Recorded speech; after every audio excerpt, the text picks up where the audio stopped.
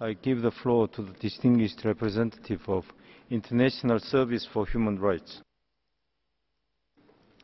Mr. President, ISHR welcomes the latest communications report, which provides a troubling picture of threats and attacks against human rights defenders. Mr. President, we look to you to ensure full cooperation with the Council's mechanisms. Among more than 52 states listed in the report as having not yet responded to at least one initial communication, 19 are Council members.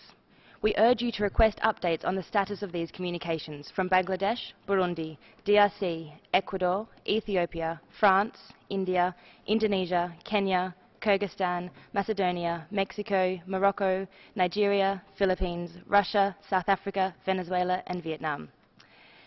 As the case of Copan demonstrates in Honduras, states may respond to communications, but without taking concrete action, human rights defenders will continue to be victims.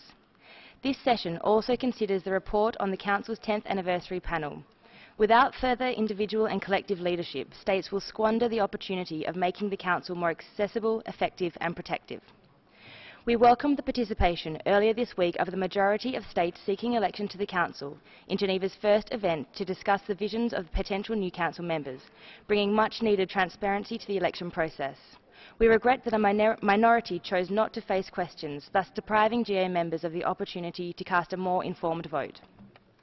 We nevertheless call on all members of the GA to only vote for states which uphold the highest human rights standards at home and cooperate with the Council.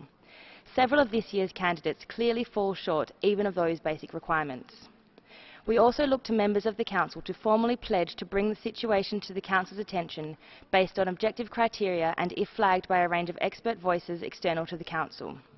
We welcome and encourage the swift operationalisation of the end-of-session statement delivered by Ireland in June. Thank you. Thank you very much.